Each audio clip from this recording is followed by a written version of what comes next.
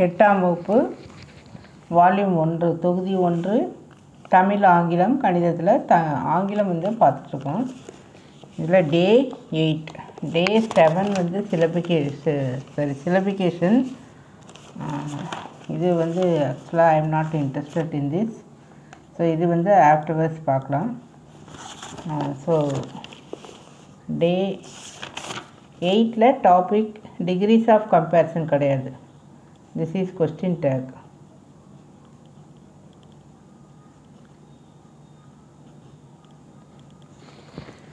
So question tackle teacher activity is given.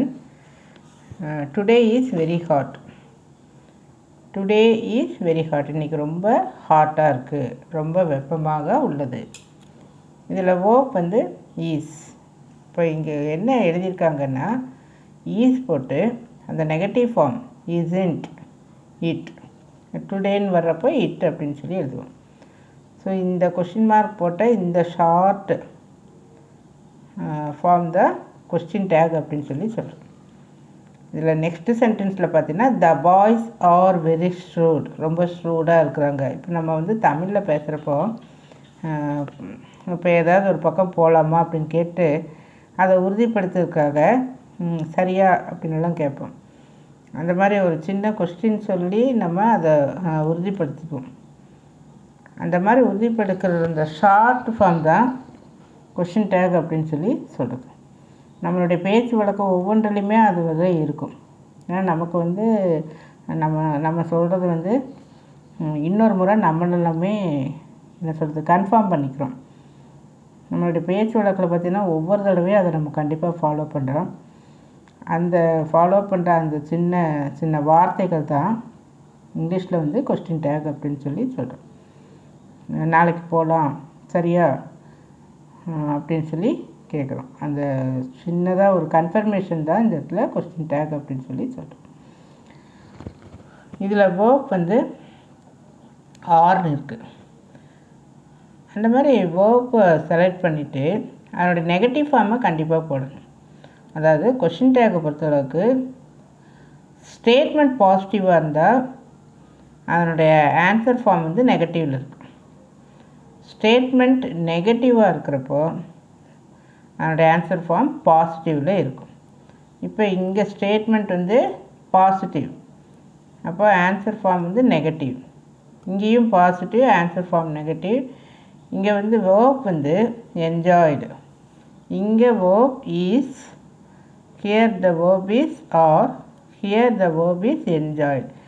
enjoyed ed போட்டு வர்றப்ப you are selecting did அப்படின்னு சொல்லி சொல்லணும். அதுவுமே எல்லாமே ஸ்மால் லெட்டர்ஸில் தான் இருக்கணும், கேபிட்டல் லெட்டர்ஸில் இந்த மாதிரி வரக்கூடாது. ஸோ didn't we அப்படிங்கிறது இந்த ப்ரொனவுன். இங்கே இருக்கிற ப்ரொனவுன் எடுத்து எண்டிங்கில் எழுதணும். இந்த பாய்ஸ்னால் நவுன், அதுக்குரிய ப்ரோனவுன் எது தே. டுடேனா அதுக்குரிய ப்ரோனவுன் இட். இதில் கவனமாக இருக்கணும். ஸோ 2 விஷயம் வந்து 3 விஷயம்.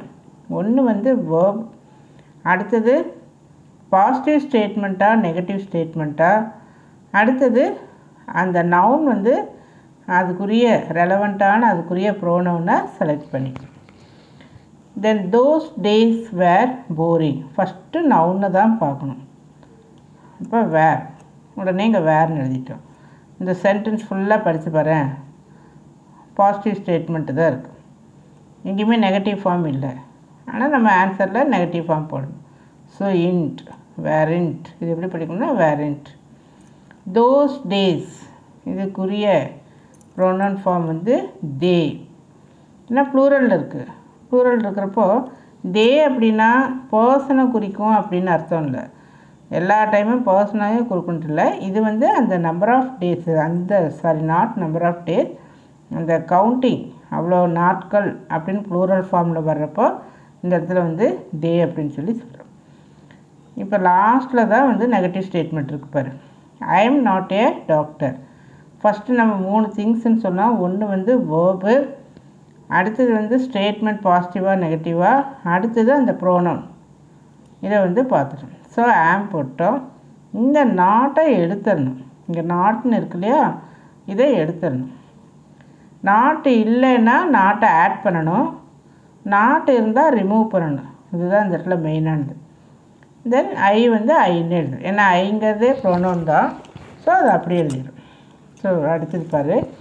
The students may answer for the above questions.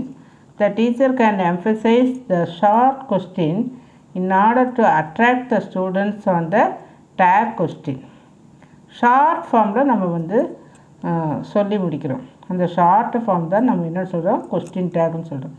The teacher may also show a picture of a flower and say the flower is beautiful. இல்லையா? அப்படி அந்த இல்லையாங்கிறதே நெகட்டிவில் வர்றது தான் இல்லையா? அதை தான் வந்து isn't it அப்படின்னு இங்கிலீஷ் சொல்லுவோம். தமிழில் அடிக்கடி நம்ம சொல்லுவோம் இல்லையா அப்படின்னு சொல்லுவோம் இல்லையா? அந்த அதை வந்து isn't it அப்படின்னு சொல்லி சொல்கிறோம். So shows the picture of the doctor. he is not an engineer. Our doctor, he is not an engineer. So is he, ஏன்னா இங்கே நாட் ஃபார்ம் வருது. அப்போ நாட் ஃபார்ம் வர்றப்போ இந்த இடத்துல வரக்கூடாது. ஸோ இது இப்போ வேர்பெல்லாம் எப்படி செலக்ட் பண்ணணும்னு இங்கேயே நம்ம விரிவாக பார்த்துட்டோம். ஸோ இப்போ கொஷின் டேக்னா அதனுடைய டெஃபினிஷன் இங்கே கொடுத்துருக்கு. So a question tag is a short question which is used to confirm the speaker's statement is correct. அந்த நான் பேசுகிறேன், என்னோடய ஸ்டேட்மெண்ட் கரெக்டு அப்படின்னு நானே ஒத்துக்கணும். அதுக்கு ஒரு ஷார்ட் கொஸ்டின் நான் ஐ எம் யூஸிங், அதுதான் வந்து question take. So it is used at the end of A sentence. இந்த சென்டென்ஸ் கம்ப்ளீட் ஆகிருக்கும், அந்த அதுக்கப்புறம் பாருங்க ஒரு கமா போட்டிருக்கும், ஃபுல் ஸ்டாப் இருக்காது. அதை கவனமாக பார்க்குறோம். பங்க்சுவேஷனில் கமா தான் இருக்கும், அதுக்கப்புறம் வரக்கூடியது இதெல்லாம் எப்படி அப்படின்னு சொல்லியாச்சு. தென் ஆக்சிலரி வேர்ப் என்னென்ன ஃபார்ம் யூஸ் பண்ணுறோம். ஆக்சிலரி வேர்ப், ப்ரோனவுன், தென் கொஷின் மார்க். அதனுடைய ஸ்ட்ரக்சர் சொல்கிறாங்க, அமைப்பு, ஸ்ட்ரக்சர், அமைப்பு. என்னென்னு பிகின் பண்ணுவோம், ஆக்சிலரி வேர்ப் யூஸ் பண்ணுவோம், தென் ப்ரோனவுன் எழுதிடுவோம், அதுக்கப்புறம் கொஷின் மார்க் போட்டு முடிச்சிருக்கோம்.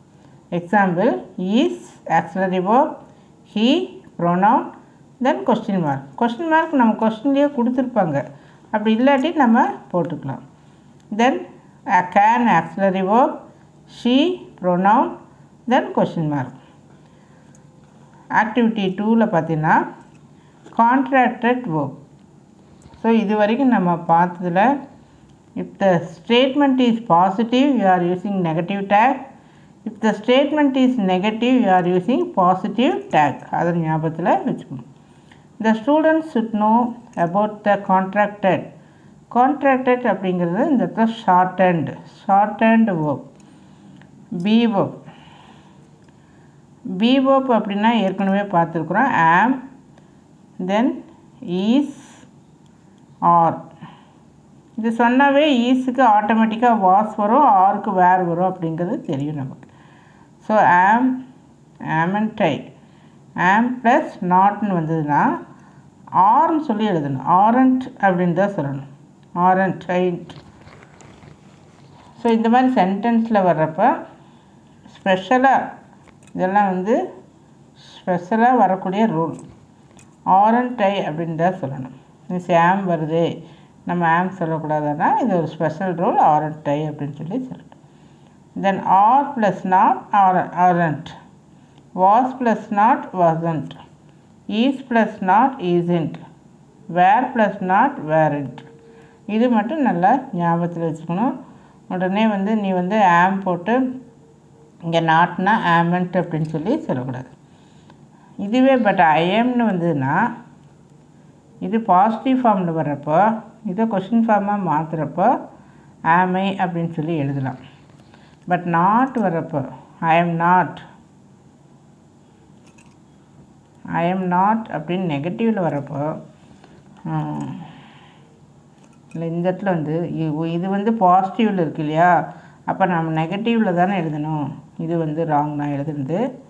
ஸோ இங்கே ஆமண்ட் ஐ அப்படின்னு சொல்லி எழுதக்கூடாது.